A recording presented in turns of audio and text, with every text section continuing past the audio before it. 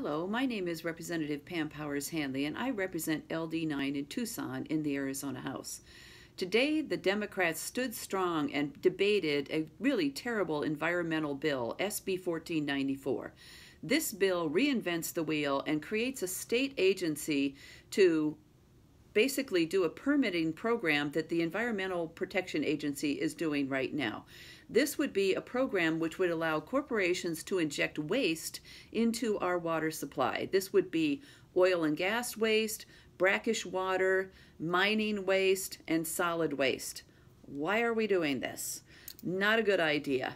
One of my big questions is, since the permits are going to be proven safe based on computer modeling, who is liable later if the water is screwed up? Does the corporation get sued for screwing up the water, or would the state be liable for messing up our own water? This is a bad idea.